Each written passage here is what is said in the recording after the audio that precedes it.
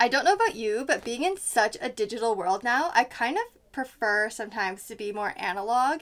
Even with my weekly schedule, I write everything down, I highlight things, I write my to-do list. I just much prefer it that way.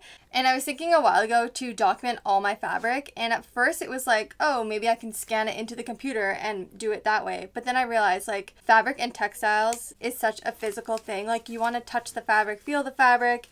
So that's why I want to do an actual physical catalog and do the analog documentation of my whole fabric stash. I thrift a lot of fabrics, if not all of it is thrifted. So it has lots of fun stories behind like what it used to be, what I upcycle it into, where I thrifted it. Sometimes I thrift in other countries.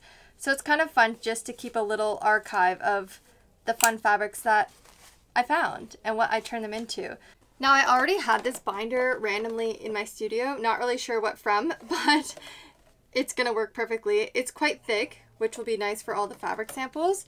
And yesterday, or like last night actually, I printed out 30 pages. I might need more, but this is what I'm starting with, of the catalog template. And at the top, of course, I always add my logo, the date cataloged. This is for the fabric swatch, and I randomly made it on the computer, but it happens to actually perfectly fit the swatches I made prior, so that worked out perfect. And then at the bottom, just where I source it from, either online, the country, or the thrift store that I know. Original use, because I thrift everything, so like tablecloths, curtains, whatever it may be. What I actually upcycle it into, just as kind of a little reminder for myself. And I left space for content. I don't always know, but sometimes the tags are still on, so I can write it down. And just some notes if I have any extra notes about the actual fabric. But pretty simple. I just thought these are kind of the only things that I want to remember about the fabric. I noticed also that a lot of you guys are new here, so welcome. I'm Eleanor, a Canadian in the Netherlands, and I just love to thrift, sew, and upcycle. I actually have my own fashion brand, which is mostly what I'm documenting here on my channel. It is only 10 months old, so still a little baby, but I'm really loving it. And I also just love to sew my own clothes on the side to keep my creativity and my love for sewing alive. Otherwise, I think I kind of get over it. But welcome, and let's get started with cataloging all the fabric samples. If I'm looking kind of sweaty, it's honestly just because the attic has literally no ventilation and it's summer. So it's a bit hot, and I'm just gonna whip my hair up because this is gonna help, I think. I have a bunch of swatch books already. I'm just going to take these apart because I made them and then probably never looked at them again because they were hiding in that little bag up there. So we're going to start with these, see what fabrics I have, and then I think I might start swatching some other ones as well. I don't know if 30 pages is going to be enough, but I need to get more ink before we can print more. And this is going to be a journey. But I guess it will just be an ongoing project always, and I'll slowly just work at it. Let's do the first one of this striped fabric. It looks so good already. Do I want to staple it or tape it? Maybe staple it. Now let's fill it out. Do I want pencil or pen? Sourced from here in Maastricht, so the Kringloop Zout, I remember. The original use was a curtain. New purpose was a cropped jacket. Content 100% cotton.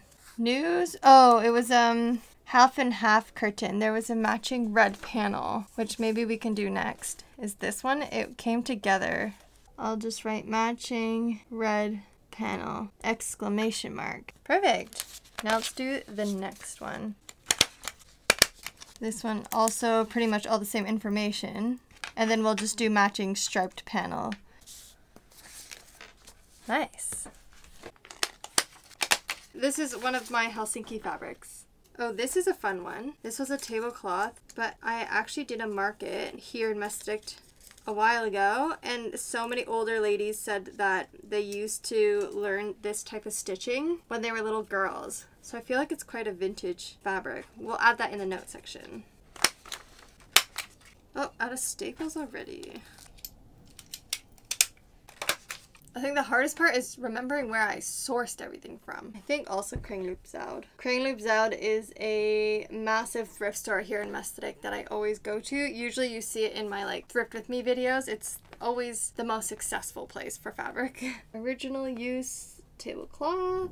Like already we have 1, 2, 3, and 4. I'm going to keep swatching, but if I come across anything exciting, I'll show you.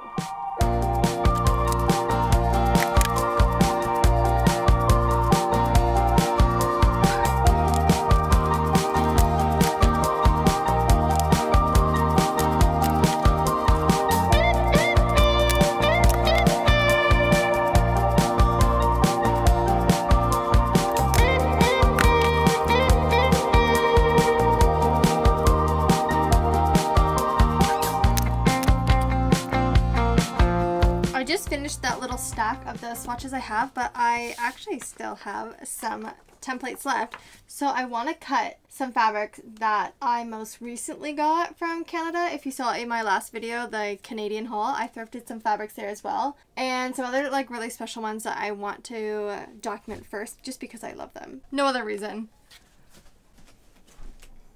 And this is what I mean by like, it's gonna take me a while to document all the fabrics I have because I maybe have too much, but that's besides the point. Oh, this one has a good story to it. This and this. I also got my swatching scissors. It's like the weird zigzag, so the edges don't fray. I recently made a flower bag out of this one. It reminds me so much of my Oma, but she also always used to have this color palette in her house and had this big floral couch downstairs with not this pattern, but the exact same colors.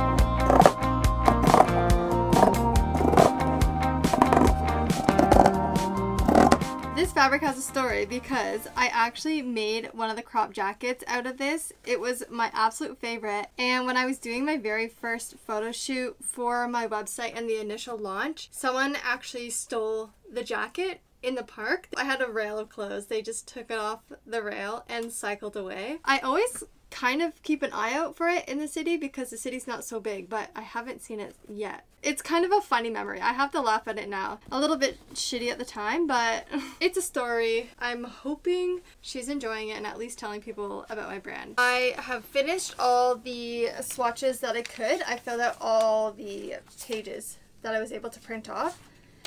And then now I want to put them in the binder, but I need a hole puncher. Got the two things I needed. This cute little hole puncher. Can't get it open, but the hole puncher. And I actually just ended up getting more ink, black and color, for the future when I want to print our pages because I was running out already. How do I open this? There we go. Let's try one.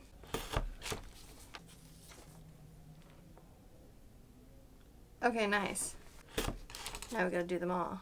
Do we want to do it in color order? No, let's not be that crazy.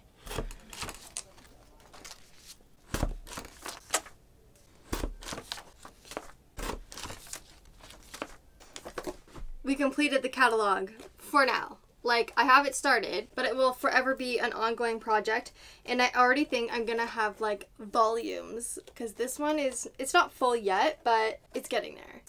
So this is the first page. I chose a nice bright colorful one to start it off. I decided that the front is going to be fabrics I haven't used yet, so these are available. The new purpose line is still blank because of course I haven't cut it up yet. So I only have 2 so far. Then I just put this cute little paper to divide. Now these are all fabrics that I've already used and cut up. This is so satisfying. This is one I thrifted from Helsinki. I have another one that's like a vintage IKEA fabric. This one It has all these different faces on it, and when my aunt saw it, she's a teacher, and she's like, oh, I know that fabric because I used to like cut out the faces and put it on her boards in her classroom like years ago, so that was kind of fun.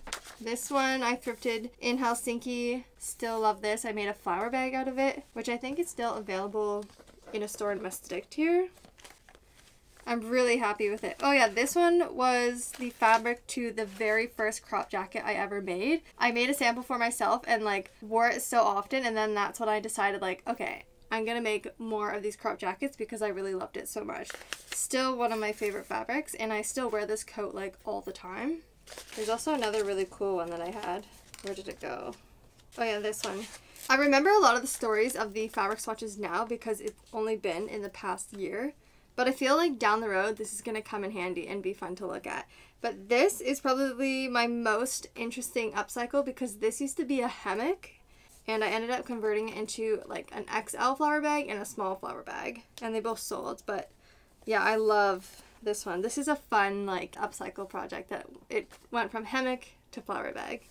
But that is my fabric catalog. It'll be something I'm always adding to. But I'm so excited I started it. I've been thinking about this for so long. And next week, I'll see you for starting the next round of flower bags. We're making more.